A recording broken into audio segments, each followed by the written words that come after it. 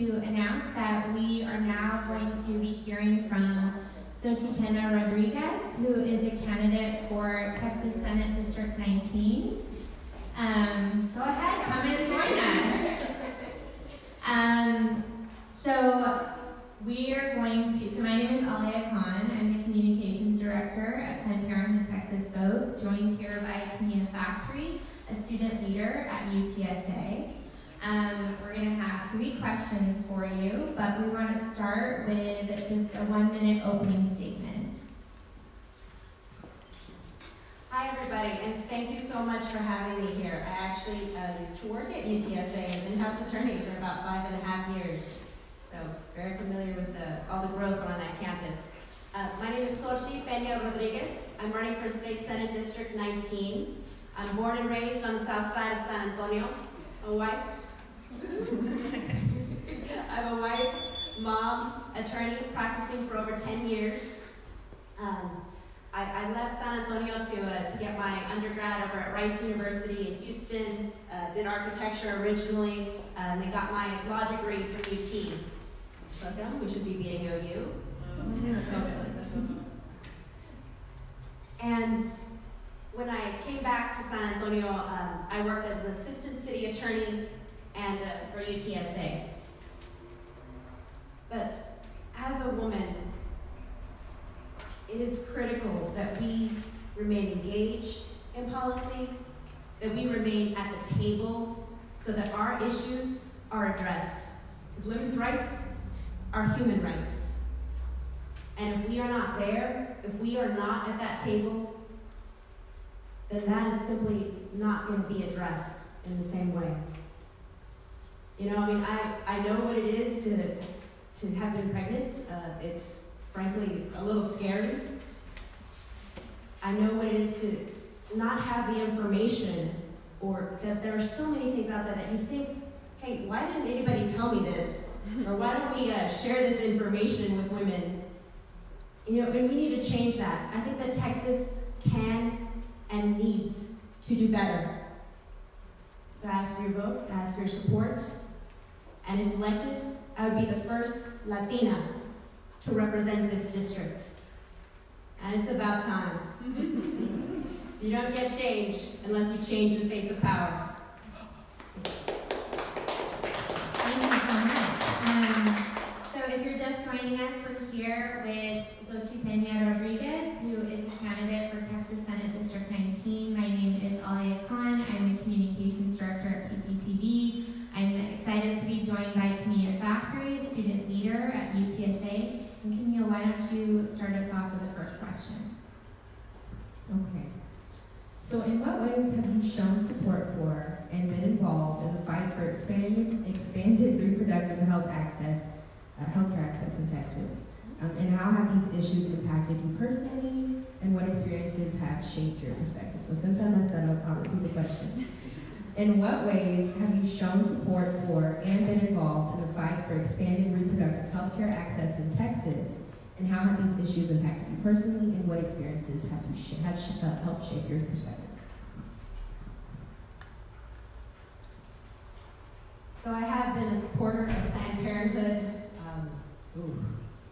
since high school, since growing up, honestly. I know a number of women who may have not had insurance and had to rely and receive, honestly, basic healthcare services from Planned Parenthood. And I really don't know where else they could have gone for that. You know, it's been a trusted provider in the community. You know, access to healthcare, reproductive justice, that is one of the most basic things. If you don't have your health, you know, you may not be able to get out of bed, you may not be able to take care of your family, of yourself, be able to work. And being able to have access to reproductive health care so that you can plan your family, so you can coordinate how, you know, is this the right time? And have access to the care you need. I'm frankly horrified at our maternal death rate in this state, in this country, particularly for African American women. It is shameful. It's just downright shameful. That's women's lives. That's children's lives. And so we need to make sure that we have access to care. And I will be a strong advocate for reproductive justice. Thank you so much. This bill actually came up a little earlier. We were talking to our HD 121 candidates, but during the 2019 legislative session, extremist lawmakers pushed through SB 22, the dangerous anti-Planned Parenthood bill. SB 22 bans local governmental entities from partnering with Planned Parenthood and other abortion providers. Local governments are playing an increasingly vocal role in reproductive rights, as we've seen with proposed abortion bans in small Texas towns. We're currently at 5 Texas towns who have become sanctuary cities for the unborn, is what they're calling themselves. If you were elected, would you author a bill to repeal SB 22? I will support repealing SB 22. I know that Planned Parenthood has been able to partner with community colleges for pop-up clinics. Obviously, community colleges don't have the same kind of health resources that a four-year university would offer, and so that was huge. I know they've done, condom outreach for during the Zika outbreak, and just so many of these things, so that there is a healthcare provider out there providing that care. And honestly, local communities should have the ability and the authority to make these decisions themselves, to have autonomy. If the residents of San Antonio want to be able to partner to make sure that healthcare access is provided throughout their community, we should be able to. And we should be able to determine with whom we want to do that with. So there's no reason that the state should be dictating to our local communities what they should be doing and who they can partner with.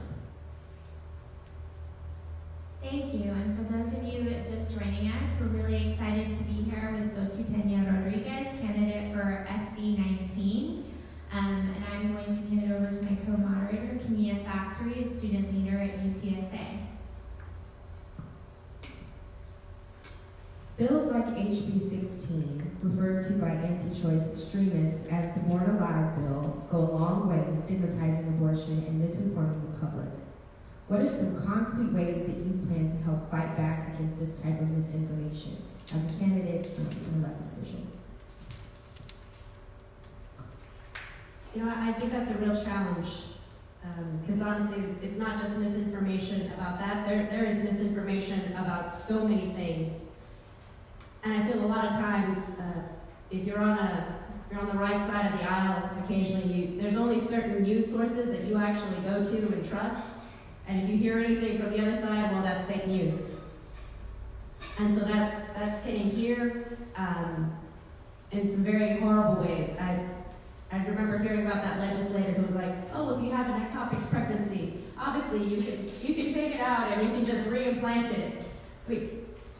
There are some basic knowledge of women's health that is just wrong.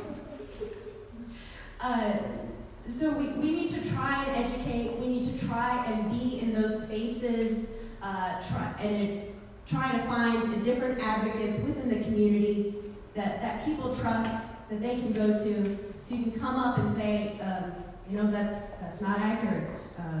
That's really not how this procedure works. And after a while of trying to do that and trying to change the arguments, we'll see where we get. But that's going to be a challenge. So I wanted to give Camilla an opportunity. We have just a few minutes left with Xochil Rodriguez, candidate for Texas SD 19. We're very excited to have here today. Camilla, do you have another question you'd like to ask? Okay. Okay. So I know that I heard you talk about being, if you are elected, being the first proud Latina, to be elected. So what do you hope this looks like for the young women of color in the San Antonio community? What future do you want to make for them as a candidate moving forward? And that's a question I've been thinking a lot about since the birth of my daughter, which my husband and daughter are here in the back. I just wanted to recognize them. I think it makes a difference who is elected to represent us and what life experiences that they've had and that they bring to the table. To be able to look across and see, someone who at least kind of looks like you, has gone through some of those same struggles, has been treated has been coming in as an attorney and been treated as a paralegal or the one who's supposed to get coffee, or has, had to face a number of men who try to talk over you, or take credit for your ideas, or quite frankly not pay you as much as your male counterparts. These are all struggles that are far too familiar, that I have faced myself. And we only get to start to change those conversations by being at that table and making a difference. And telling all of our family members, all of our friends to get involved, because this is the 13th vote that will block Dan Patrick's agenda. This is the only flippable Senate seat in Texas, and this will make a difference. Thank you. Ask for your vote. Thank you so much. And I just want to say personally how excited I am to talk to 3 women candidates who are all amazing in their own way. So thank you all so much for being here. We have just a minute left, so if you'd like to close with anything. Well, I want to thank y'all for doing this. Thank y'all for the education that y'all have been doing throughout the community and the access to health care that y'all have provided. It is critical. It is so important. It is basic. We are literally fighting for our lives, for our children's lives, honestly, as I look over at my daughter and I'm wondering, what kind of world is she going to grow up in? What kind of Texas are we going to be leaving for her? So we need to all be engaged in 2020 and make sure that our voices are heard. Because women's rights are human rights, and we need to be at that table making decisions. Thank you. Ask for your vote. Thank you so much. Thank you to Xochil Rodriguez, running for Texas SB 19, and our candidates from earlier in the forum, Selena Montoya and Becca De Feliz, running for Texas HD 121. We were really glad and are so grateful to you for coming out and sharing your thoughts and your positions on reproductive health care and rights. Thank you to everyone here, thank you to everyone watching, and thank you to my co-moderator, Camilla Factory, who came with the tough questions. And thank you all so much. We appreciate it.